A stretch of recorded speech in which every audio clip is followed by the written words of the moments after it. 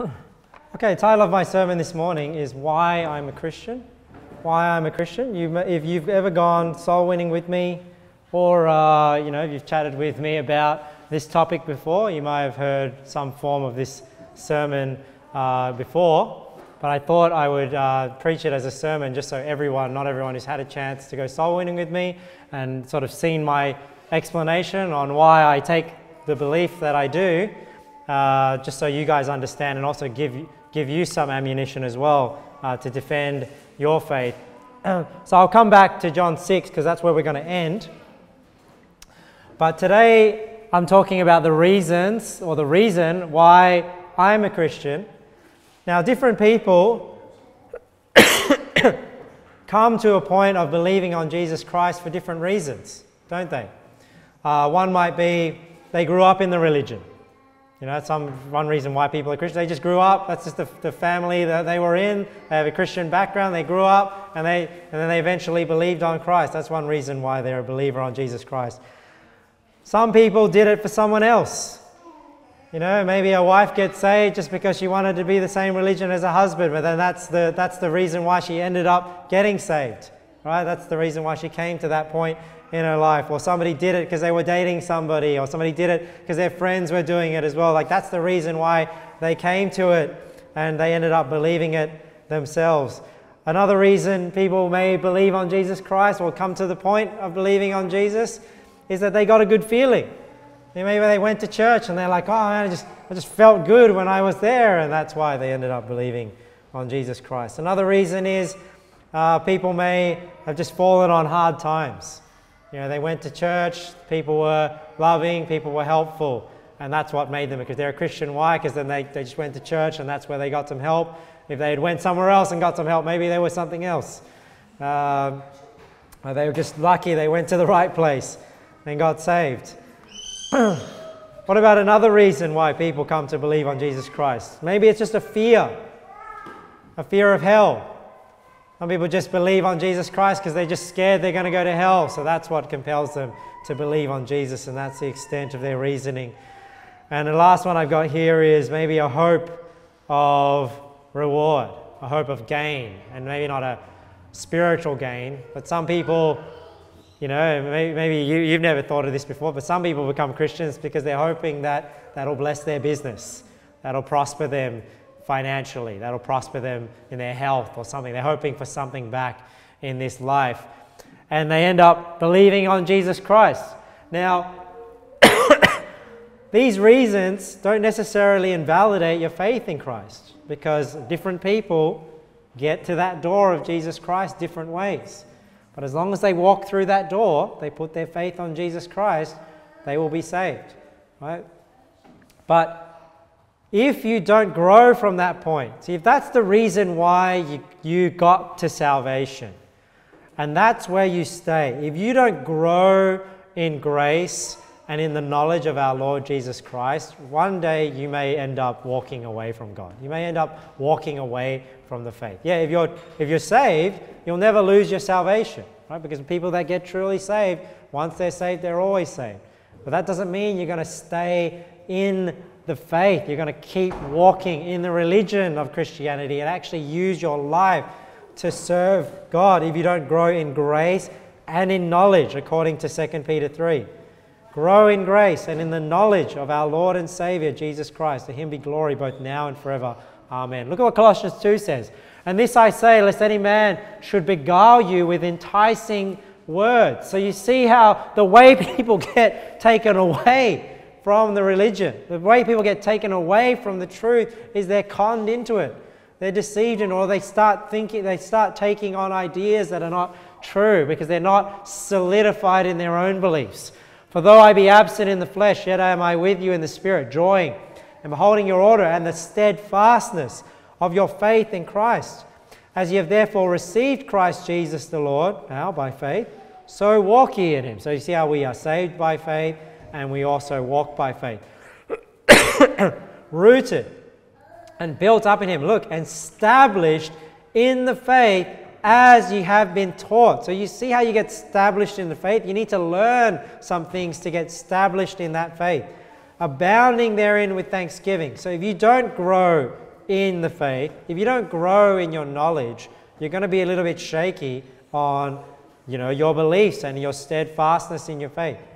Beware lest any man spoil you through philosophy and vain deceit. So philosophy is our ways of thinking, right? That's how we get spoiled, is if we get tripped up in different ways of thinking and we end up doubting the truth. And vain deceit after the tradition of men, after the rudiments of the world, and not after Christ. So different people come to salvation through different ways, but you need to grow beyond a bad reason to a point where you actually know what you believe and you know what you're talking about, so you have some solidity in your faith. You're not carried away with, these enticing words and this vain deceit through philosophy. Now, when I think about how I got saved a long time ago, I started out as an agnostic, really, because my parents were not really religious. I mean, my mom kind of followed, the feng shui stuff, she's Chinese, right? So she's Chinese, she got the feng shui. And I remember growing up, my mom would always go to the bookshop looking at the latest astrology books, right? Reading astrology, your horoscope. So I always knew what my horoscope was, and she was very superstitious in that sense, but not really religious. She never really, made us believe anything, but she definitely believed these things. My dad didn't have any beliefs, didn't really push us into any religion. He just had really strong cultural pride, my dad. So he's like, thinks we should do Chinese things. He's all for Chinese New Year. He just got upset at me recently because I didn't know it was a Mid-Autumn Festival that's going on. So I'm like, whoops, it's not something I celebrate. So, that's what my dad is. I guess he wishes I was more Chinese than I am. Well, he gave birth to kids in Australia. So I think I was raised agnostic, just not really caring too much, ignorant about religion. It wasn't until really I learned about the theory of evolution in high school is when I really took on the belief of atheism. And the earliest memory I have really about atheism is in my year 10 science class. I had a teacher who was quite charismatic and quite funny, and he was an atheist. And he was the one really that sticks out in my mind when I was younger that made atheism sound the most reasonable when he would explain it. But I specifically remember thinking, though, as an atheist, that life was just so meaningless. Because as you go through life, this is my experience anyway, when you're an atheist and you believe, like my year 10 science teacher used to explain, that life was just about reproduction and really had no meaning, and he compared us to a flower, and he said, just like a flower has the stem and the petals, and it's all there to attract bees so it can reproduce. It's that's why you have legs, and that's why you eat. It's just, you're just there just trying to reproduce. That's the purpose of your life, just as purposeful as the flower, right? So I remember thinking in my life, man, life is just so meaningless. And even going through uni, thinking, man, what's the point of all this? What's the point of striving for excellence? Because, you strive for excellence, it's just about living it up, right? It's just about enjoying life. And I definitely remember living life that way because I believe that, hey, we're just here for a short time, nothing mattered eternally. Even if you did something for the next generation, they're going to die and cease to exist. So what was the point? What was the end goal if nothing mattered eternally? So you may as well just live life and enjoy life as much as possible. So I remember that's how I lived until Christianity entered my world. And when it did, and I won't go into the full story, eventually I was convinced that Christianity was true. And I remember when I started talking about the things of God, even as an atheist, there was something in me that always thought, there had to be more to life than just life itself. And I think we just have that natural inkling, but that was just my experience, where even though as an atheist and reasonably at the time, I thought atheism and that there was no God was reasonable, but inside me it was always surely there's more to life than just this life. Surely I'm just not here, I live and then I die and that is it. So eventually I was convinced, and that's what I'm talking about today, the reasons that sort of convinced me. But I'll admit that when I believed on Jesus Christ, I didn't know everything that I know today. I mean, I've obviously learnt a lot over the years and, honed my positions and my arguments and things like that over the years. And while I understood the gospel message very well at the beginning when I got saved, I understood that salvation was by grace and that I just had to believe on Jesus Christ. There was always a part of me that thought, well, how do I know Christianity is the right religion out of all the hundreds, yea, thousands that are out there? That's what people tell you, right? There's all these hundreds of religions out there. There's all these thousands of different beliefs. How do you know that yours is the right one? Have you checked them all out? What if there's something that you don't know that is true? I'm sure that's crossed your mind before. That's crossed my mind. That crossed my mind before. But as I've come to realize, I don't really have these thoughts anymore, because what I've come to realize, and this is what I want to share with you this morning and what I want to talk through, is there really isn't that many philosophies in life. You think, you're told like there are these thousands or hundreds of different religions. I doubt anyone who says that could even name more than 10, could even name them, right? Because it's just this idea that there's all these different religions out there. And what you find is that there are only a few main philosophies, and all these hundreds and thousands that they're talking about, if they even know what they are just variations on these main philosophies.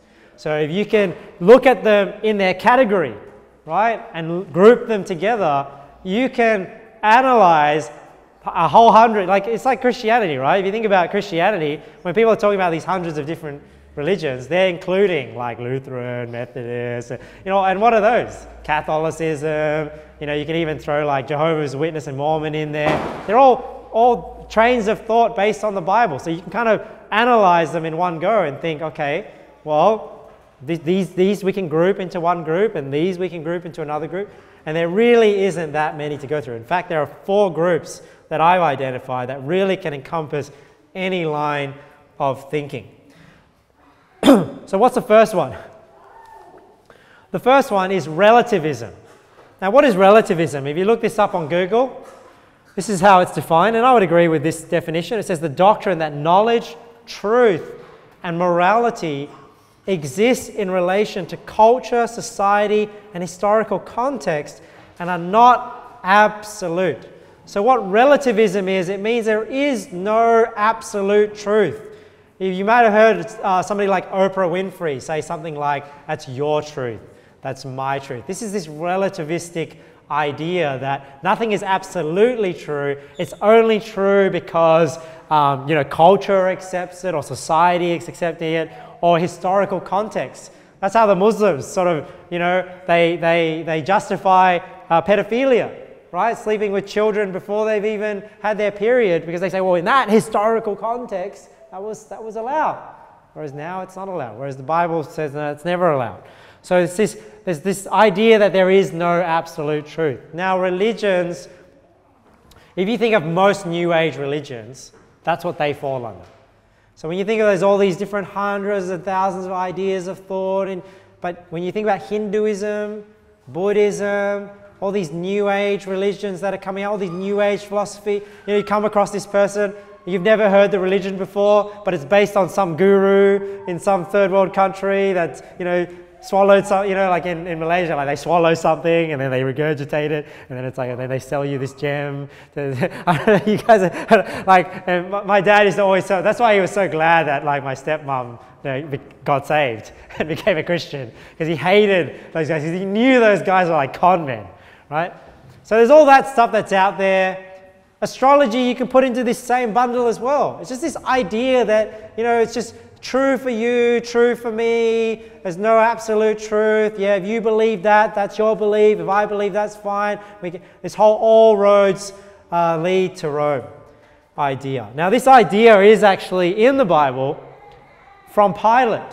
So when Jesus and Pilate have that confrontation together, and Pilate is questioning Jesus, he actually alludes to this idea of relativism. It says, then Pilate entered into the judgment hall again and called Jesus and said unto him, art thou the king of the Jews? So see how he's asking Jesus these questions. Jesus answered him, sayest thou this thing of thyself? Or did others tell it thee of me? Pilate answered, am I a Jew? Thine own nation and the chief priests have delivered thee unto me. What hast thou done? Jesus answered, my kingdom is not of this world. If my kingdom were of this world, then would my servants fight, that I should not be delivered to the Jews. But now is my kingdom not from hence. Pilate therefore said unto him, art thou a king then? Jesus answered, thou sayest that I am a king. To this end was I born, and for this cause came I into the world, that I should bear witness unto the truth. Every one that is of the truth heareth my voice. So you see how Jesus say, I came into the world to testify of truth. And then look at what Pilate says to him. Pilate saith unto him, what is truth? So you see how Pilate had this idea that there was no absolute truth. And Jesus is telling him, hey, I've come in to testify of the truth. And Pilate says, well, what is truth? That's why it's just the relativistic idea that there is no such thing really as truth, because truth is just what you determine it to be. And when he had said this, he went out again unto the Jews and saith unto them, I find in him no fault at all. But what does the Bible say? See, this idea of relativism doesn't jive logically, right? Because when you have religions, because there's not just religions like Hinduism and Buddhism in the world, you have religions that make exclusive statements. And Jesus, in relation to truth, makes exclusive statements, like this one in John 14, verse 6. Jesus saith unto him, I am the way, the truth, the life. No man cometh unto the Father but by me. So you see how this is a statement by Jesus in the Bible saying there is one way to heaven, and that way is through Jesus Christ. Now, if somebody takes the view that all religions are the same, all religions are just a different take on things, then you have to somehow in your mind accept contradictory positions. If you have one religion that says this is the way to heaven, and you have another religion that says, well, there's all ways that lead to heaven, they can't both be right.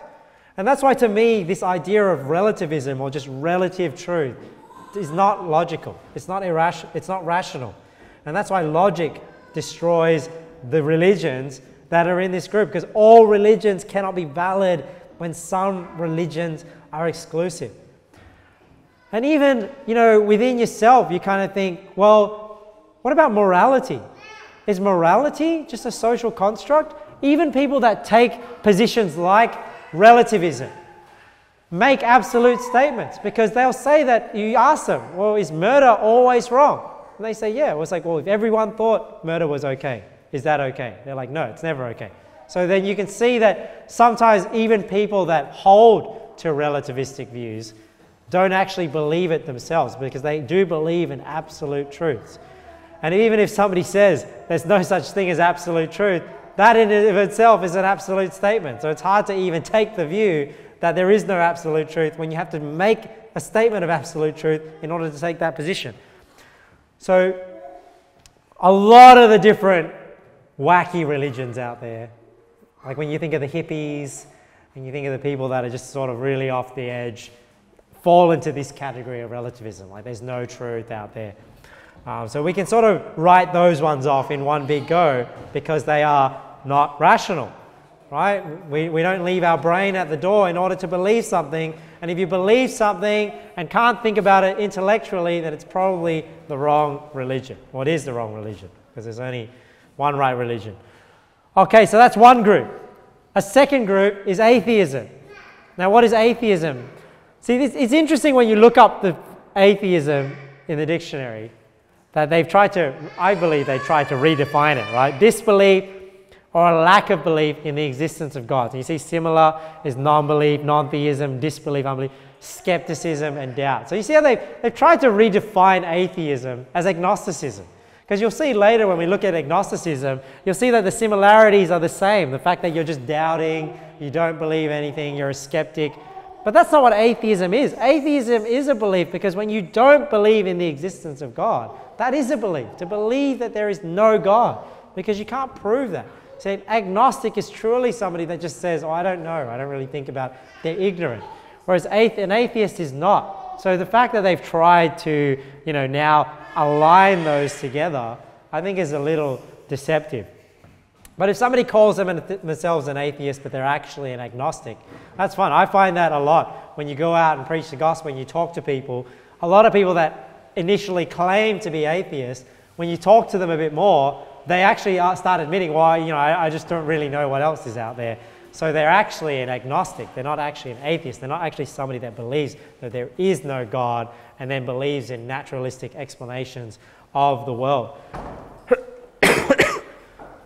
So atheism is the grouping where somebody believes that there is no God at all. Now what does Romans 1 say? Romans 1 says when you look at the creation of the world, that it's clearly seen that there is a God. For the invisible things of Him from the creation of the world are clearly seen, being understood by the things that are made, even His eternal power and Godhead, so that they are without excuse. So, what really changed my mind, because like I was telling you how I got saved, I went from being an agnostic to sort of an atheist. And what changed my mind about atheism is it didn't make sense. And I'll explain to you some of the reasons why it just is not rational. Because when you talk to an atheist, their big claim is that everything they believe is based on science. The theory of evolution is based on science. But when you look at the definition of science, look what it says. It says the intellectual, practical activity encompassing the systematic study of the structure and behavior of the physical and natural world, look at this, through observation and experiment. And what I realized with the theory of evolution, and what I mean by the theory of evolution is this whole idea that nothing created something. We're not talking about natural selection. We're not talking about the fact that you look around this room, we have different color hair and different colored eyes, some of us are taller and shorter. That's a scientific fact. The fact that, as people breed, natural selection happens and changes happen and people look different. Nobody's denying that. When we talk about the theory of evolution, we're talking about nothing existing in the beginning and then a big bang happening. And then, over millions and millions of years, you have little changes until we see that now. Is that science? Well, was that observed? Were they there to watch the Big Bang and they're watching the millions of years, one animal change into another? Were they able to experiment with it? Were they able to test that and actually, demonstrate that in a laboratory? No, they haven't been able to. So don't get this idea that atheism is somehow scientific. No, it's a religion just like every other religion. We don't claim as well. We don't claim that Christianity is science, right? Because science is things you can observe and repeat. There are things about Christianity that are not scientific. The existence of the soul, the existence of God, the things you can't see and test and repeat. Morality is not scientific, right? So what is science? Science is the things that you can observe, and the religion is how you interpret the science that you do observe. So you do science, you see something, and your religion says, well, that's interesting how God designed it that way, how God made it that way. Whereas the atheist has to think, well, it's so interesting how it just came about by natural selection. And then that's where they start to really go off the deep end from my position. So there's 3 examples I just want to share with you that really sort of like sealed the deal for me on why I believe atheism is completely irrational, and why, I really like talking to atheists that believe their belief is rational and seeing how they try and explain these facts. But one is, if they believe that atheism is scientific, when have they ever observed it? So I always ask the question, well, what belief, creation or evolution, is actually has a rationale in scientific basis, in science? Because what do we actually observe in the world? What we actually observe in the world, where life comes from, it always comes from pre-existing life. So what the atheist will say is, who knows what started here? But what happens is somehow something started, life started, never mind how the universe started. The universe was always there. Somehow the universe started, then the first living cell started, and from that you get all the different types of animals. Now what a creationist would say is they would say, no, God created the original kinds of animals, and then you have natural selection. So you have the diversity in the different animals. And yeah, down the line, maybe these can no longer interbreed, but the original kinds would have been able to interbreed. And you have more of a, instead of an evolutionary tree, they call it the creation orchid, right? Where you have different kinds of animals that God created, and then they diversify from there. So if our belief is that God, who is life, created the original life, and then life comes from life, but the Darwinian belief or the evolutionary belief is there was no life in the beginning, and life just sprung spontaneously from nowhere, and then that's where you get life from. Well, whose view has a rationale in science?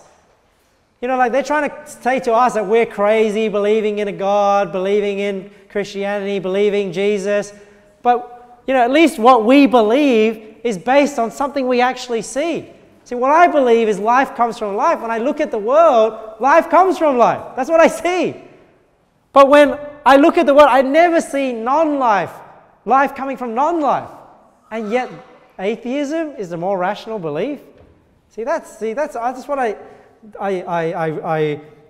fail to see, like how they see it that way. Like, you know, how do they see that their view is more scientific?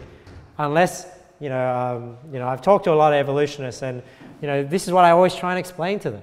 Always try and explain, well, wait a second, what I believe is actually based on science, but what you believe is not based on science. So how am I less scientific than you? I just had this picture from a previous sermon, how we always see life coming from life, you know, and we always see animals giving birth to the same animal. You might have heard of the Miller experiment, because that's really like the main one that atheists go to try and prove, well, no, but if we have the right conditions, right, then we can create life from non-life. And you might have heard of the Miller experiment, where they tried to mix, you know, hydrogen and nitrogen into this thing, and then they put a spark into it and they created some proteins, and they say, look, see, this is how life might have started.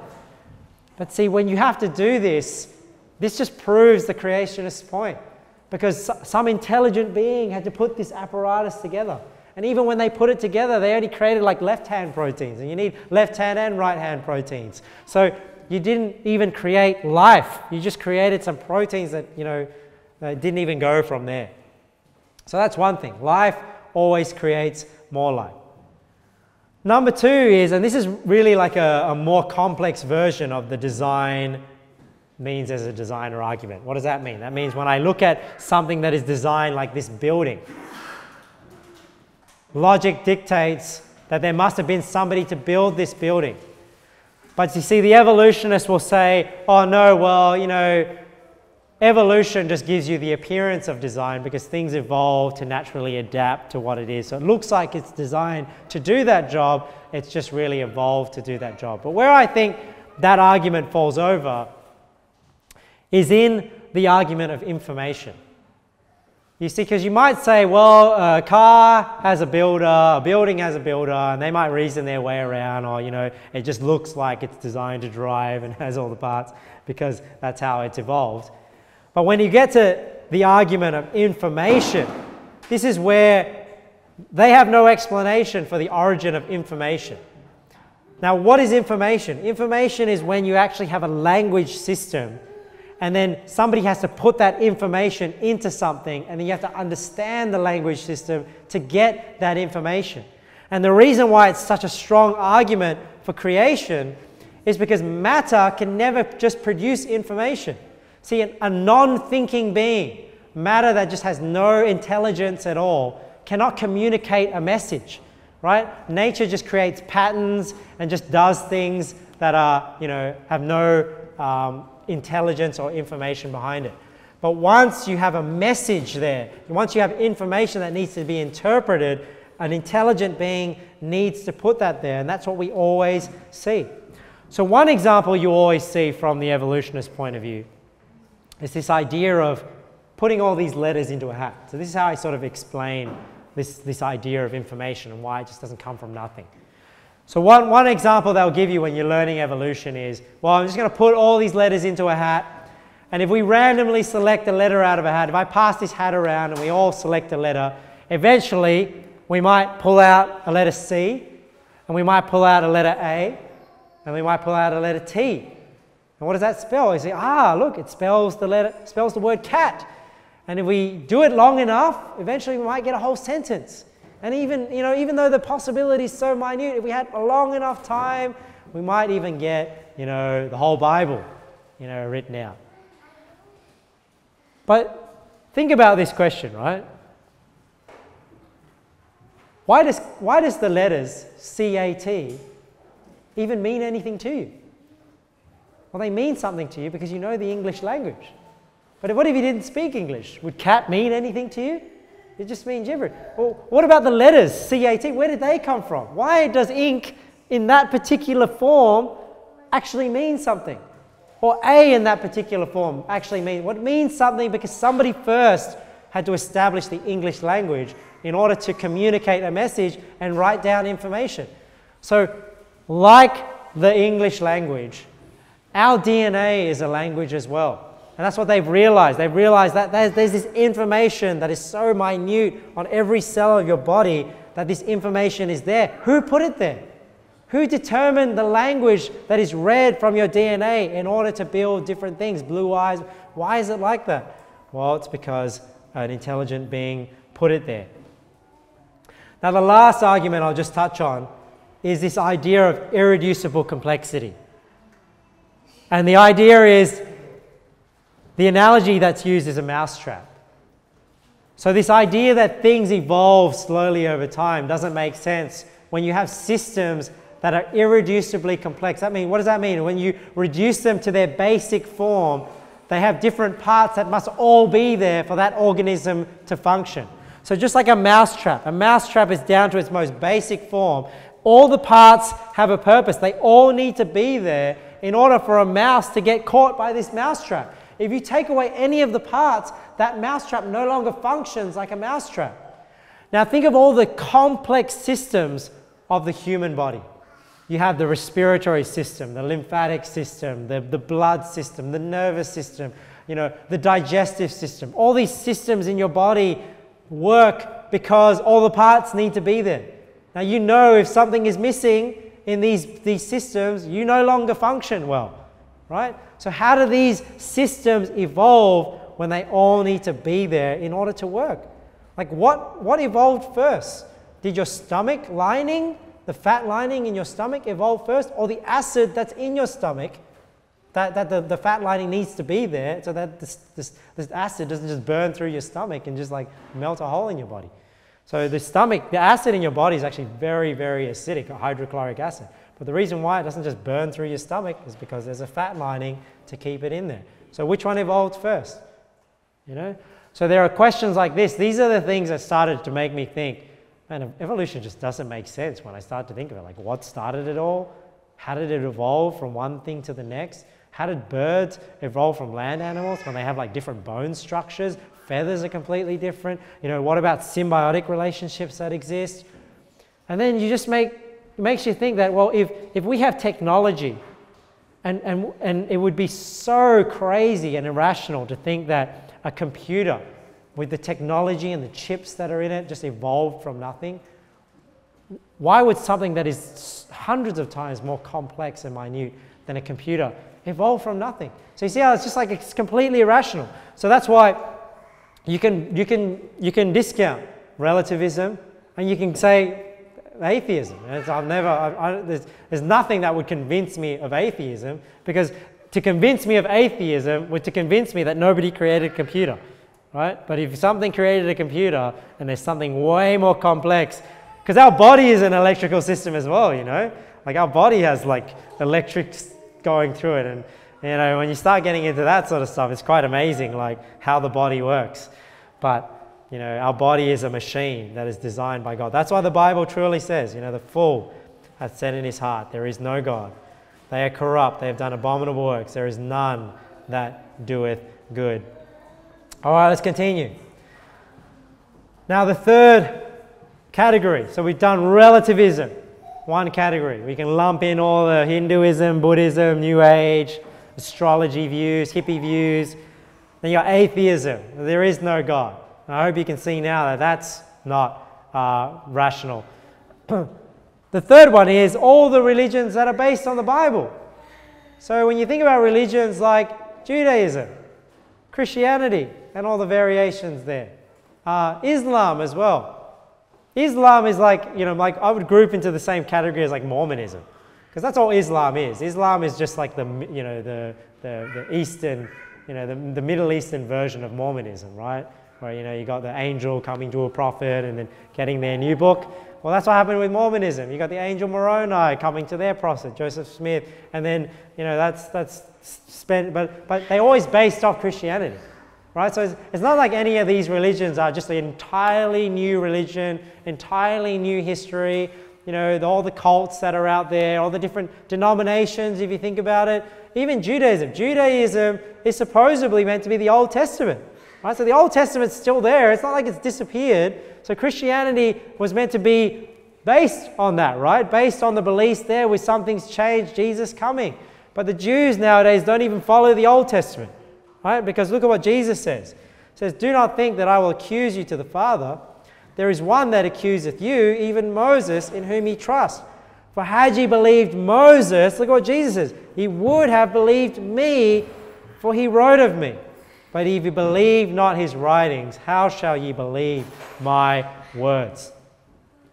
So when you think about all the religions that are based on the Bible, or have some sort of biblical history, we have the source to be able to test them.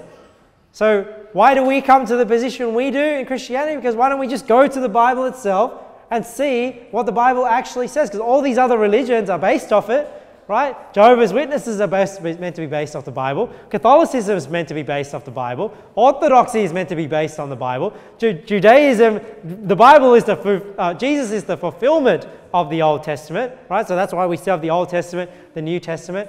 Even Islam says that it's meant to be based, off biblical history. So when we go to the biblical history and we look at the Bible, we look at the New Testament, we can see what it actually says, and that's when we can start chopping off all these different thoughts and different philosophies within Christianity and come down to the belief that we have today. And we're not talking about that one. So that one, obviously this is the category that we sit in, and we're not really talking about all the differences between the different denominations today. But this is how you can know you can sit in this category with the Bible, because if one deviates from the Bible, then you can rule that out. Now, what's the last category? So we've got relativism, atheism, we've got religions that are based in biblical history, so we can go to the Bible to get the truth of that. The last one is agnosticism. Agnosticism. Now, I don't think you can think of a position that's really outside of these four groups. So this really encompasses all of them. Now, remember when we went to the definition of atheism, look at how similar agnosticism is. Look, a person who believes that nothing is known or can be known of the existence or nature of God. But look at the similar words: skeptic, doubter, questioner, doubting Thomas, a challenger. So you see how they're trying to make atheism and agnosticism mean the same thing now. Whereas if you're an atheist, you're actually an agnostic, as opposed to actually believing there is no God. It's just that you're just a skeptic. You're just a doubter. But you know what? It requires not as much thought just to poke holes in somebody's theory if you have no alternative. Do you know what I mean? So people who are just, I'm just a skeptic, you cannot convince a skeptic of anything because they'll always find a reason not to believe it. But then ask them for an alternative solution and see what they say. Yeah. Right? So this is why when I talk to atheists who just want to rip down every argument, well, start putting them on the defense and you'll start to realize how irrational their beliefs are. Yeah, they'll say, oh, how do you believe it? How do you explain this? How do you explain this one? Well, get them to explain how life came from non-life. Get them to explain where morality comes from. Get them to explain why the body is so complex if there's no creator, all these things. They can't explain these things, so at least we have an explanation for the things we know. Does that mean we know everything? We know all the facts about the universe and everything? Nobody's claiming to have full knowledge, but at least we have a belief that is coherent, that is logical, that it can explain the things that we see, as opposed to just being a skeptic, just saying, well, I'm not just going to believe anything. But see, the problem with agnosticism, so agnosticism is somebody that just says, we're just ignorant, we can't know. We don't know what is true. But see, the problem with this position is the existence of Jesus Christ. See, because once you know the facts surrounding Jesus Christ's life, that's why the Bible says people are willingly ignorant, right? Because you're not ignorant because the knowledge is not out there, because if you went and sought the truth, you would find the truth. But the people that stay in agnosticism, the Bible says it's because they're willingly ignorant. They want to be ignorant, right? 2 Peter 3, look, knowing this first, that there shall come in the last days scoffers. See, those people just make fun of things. See, it's easy to make fun of something, but it's hard to actually defend a view and give an explanation for how things actually came to be. Walking after their own lusts and saying, where is the promise of his coming? For since the fathers fell asleep, all things continue as they were from the beginning of creation. For this they willingly are ignorant of, that by the word of God the heavens were of old, so this is creation, and the earth standing out of the water and in the water, whereby the world that then was being overflowed with water perished. I just think it's interesting that they're ignorant of creation, the fact that there's an intelligent being behind the creation of the world, but they're also willingly ignorant of the flood. And why I find that interesting is the fact that, when people say, well, how can there be a global flood? And then you think, well, wait a second, 70% of the world is covered in water, right? And Ken Hovind does something interesting where he says, well, if you were to just increase, the level of water by a certain amount, like the amount of earth that is above the water decreases significantly. But not only that, they see I don't know if you've looked into the flood arguments, but how every religion, mostly every religion has some flood legend, that's equivalent to the Noah's flood story in the Bible. You see, water erosion on mountains and on ranges and things like that. And then they find sea creatures that live on the bottom of the ocean. Their fossils are in mountaintops. You see fossils of trees that are just stripped bare, going through layers of rock. I mean, how do these things come about? So there's so much evidence out there that is explained very well by a global flood. But people don't want to accept that. They're willingly ignorant of these facts. But what about Jesus? What about some things about Jesus? And I've preached on these things before, but these are the things that really got me thinking and really convinced me. Number one is, when you read through the New Testament Gospels, you're not reading through a fairy tale. See, to me, the Bible was always a fairy tale of stories. But look at how Luke 3 starts. It says here, now in the 15th year of the reign of Tiberius Caesar, Pontius Pilate being governor of Judea, look at all these names that are being given. And Herod being the tetrarch of Galilee, and his brother Philip, tetrarch of Iturea in the region of Trachonitis, and Lysanias, the tetrarch of Abilene, Annas and Caiaphas being the high priests. The word of God came unto John, the son of Zacharias, in the wilderness. So this is the start of the story of John the Baptist. Now, this is not how you start a story if you want to tell a fairy tale. If you want to dupe people into a false history, you don't start it by giving them timestamps and saying, well, when Scott Morrison was the Prime Minister and Donald Trump was the President, you're giving all these figures at a certain time and saying that's when John the Baptist came. Because now somebody can check. Somebody can see when they're reading this, when Luke has written it, they can check, well, were these people really around? And we know that Pontius Pilate was the governor of Judea because he was the one that spoke with Jesus. So you see how these things people can check at the time this was written. So this would not go any further if it was false, right? If it was false, and the people that were alive, because they could falsify it.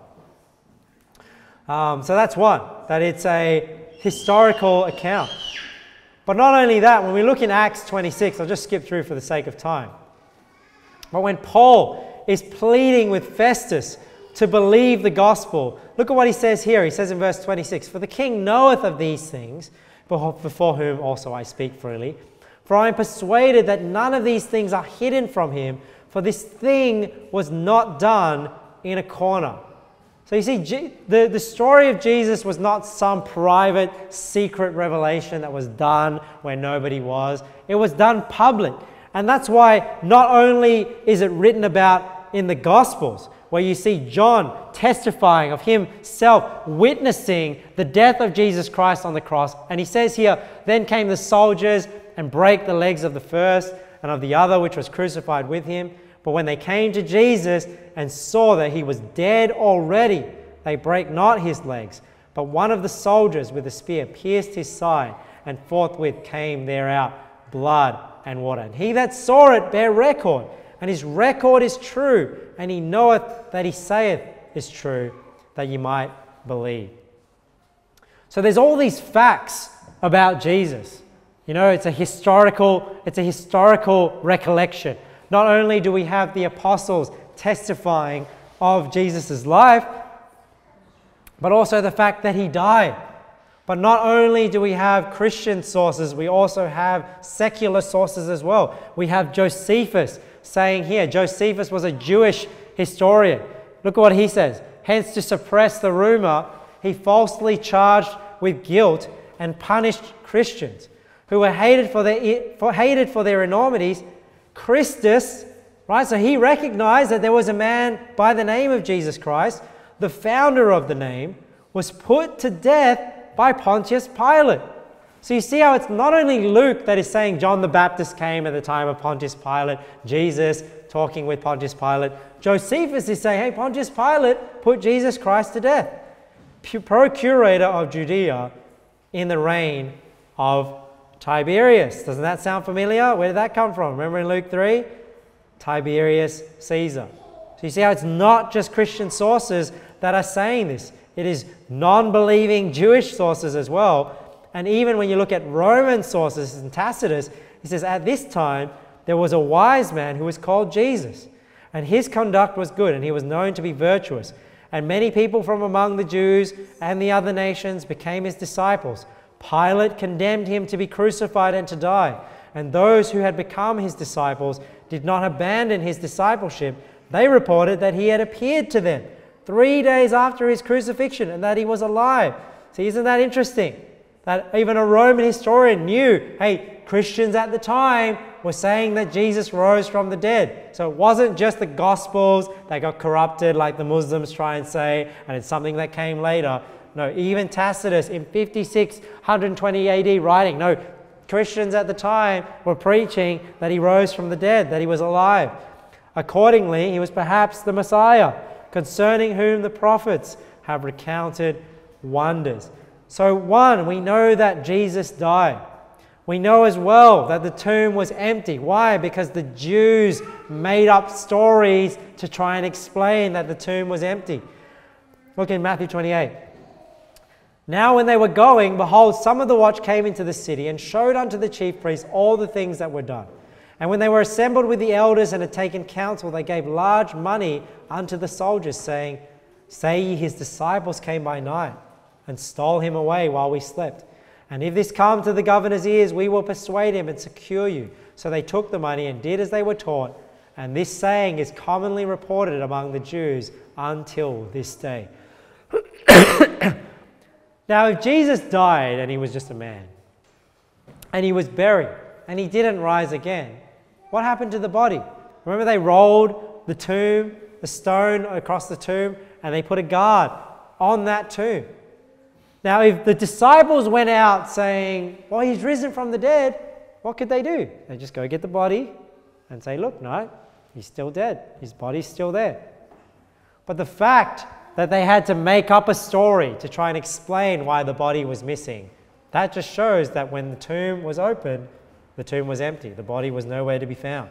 So we know that Jesus died. He died publicly. His body was missing. And then you have the testimony of the early disciples that he rose again from the dead. A testimony that they were willing to die for. For I delivered unto you, this is 1 Corinthians 15. First of all, that which I also received, how that Christ died for our sins according to the Scriptures, and that he was buried, and that he rose again the third day according to the Scriptures, and that he was seen of Cephas, that's Peter the Apostle, then of the 12, and that he was seen of above 500 brethren at once. And look at this, of whom the greater part remain unto this present, but some are fallen asleep. Now, if you were making up a story about Jesus rising from the dead, would you say, hey, he was seen of above 500 people, and you know what? Most of these people are still alive today. So you couldn't make a claim like that while people are still alive, because why? People can go check and go ask, did this really happen? Is this what you saw? 500 people, but not only that, when we read on, after that, he was seen of James. James was a brother of Jesus that was not a believer in Jesus while Jesus walked the earth. Then of all the apostles, and last of all, he was seen of me also, as of one born out of due time. This is Paul talking about himself now. For I am the least of the apostles, that am not meet to be called an apostle. Why? Because I persecuted the church of God.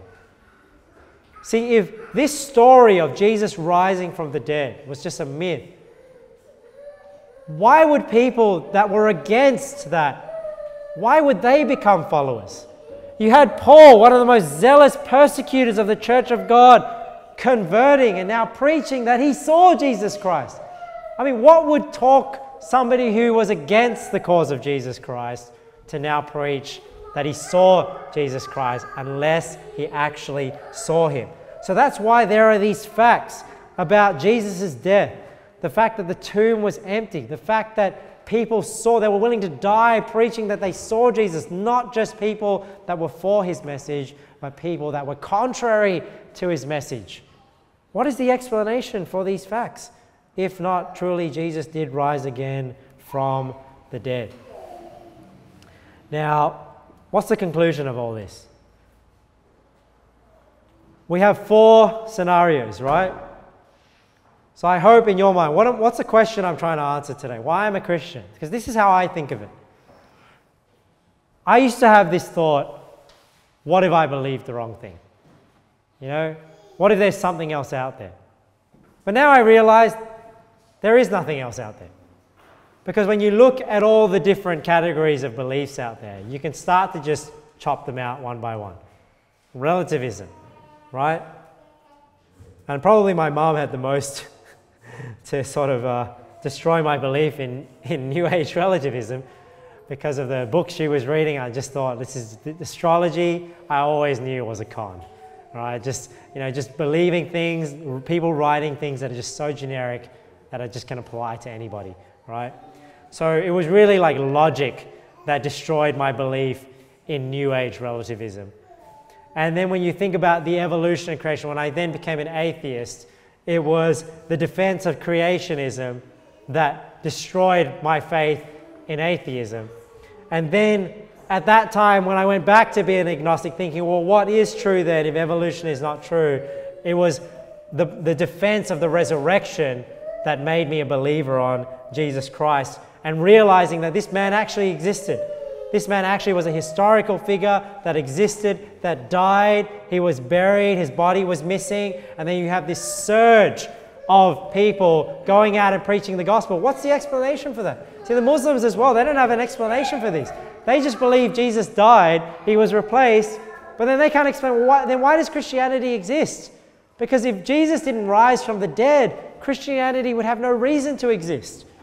Right? Because the early disciples wouldn't have gone out preaching that Jesus had rose from the dead. So it was the facts about Jesus Christ that destroyed any chance of me taking a position of agnosticism. Now, why did I go to John 6 to begin with when we did the Bible reading? Let's go there now, because I think this passage here at the end of John 6 is very relevant to, I believe, how we can defend and how we come to the position of Christianity. In John 6, if you remember in the passage of John 6, Jesus was saying some pretty hard things. He was talking about eating his flesh, drinking his blood.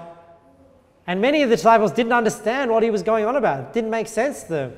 And a lot of people ended up leaving the faith because of that.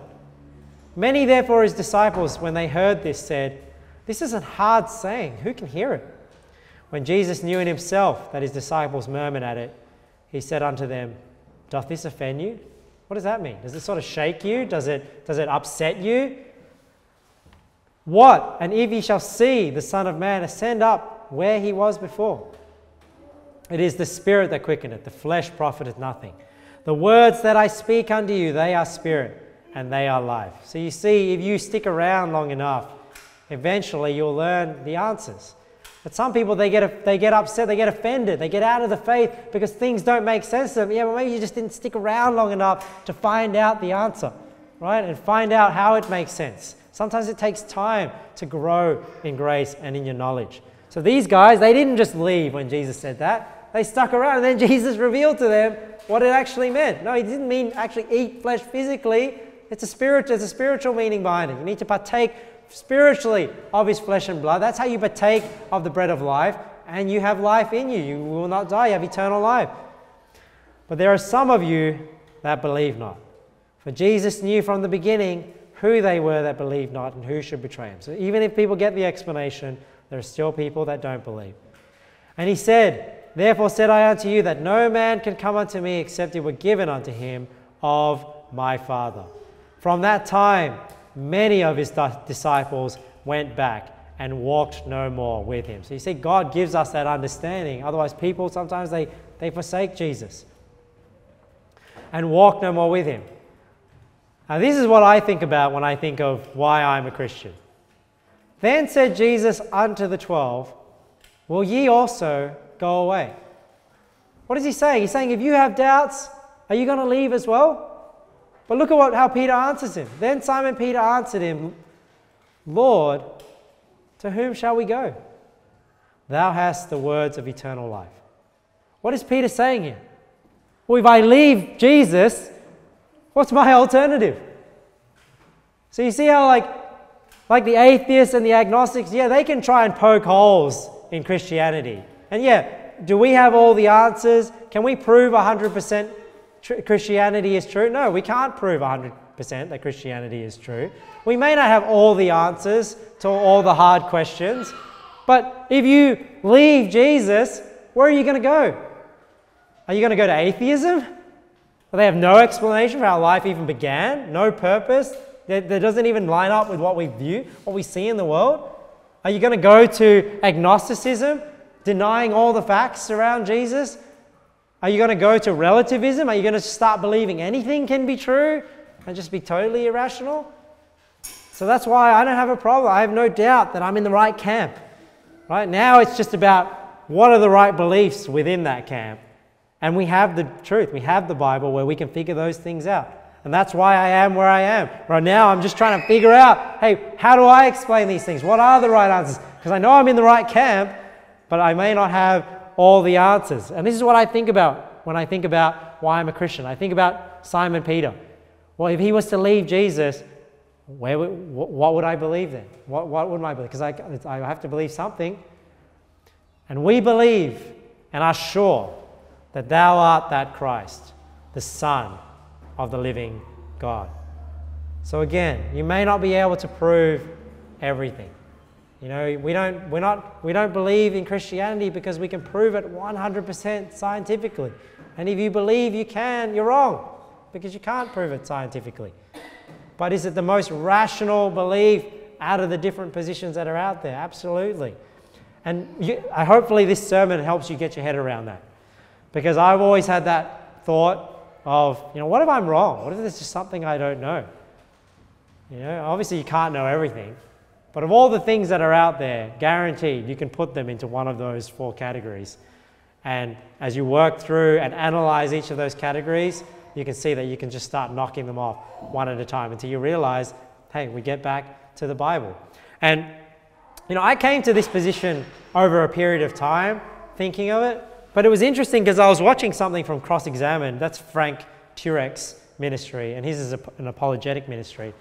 And I was just watching one video once, and then one of his trainee speakers that got up actually used this exact same point.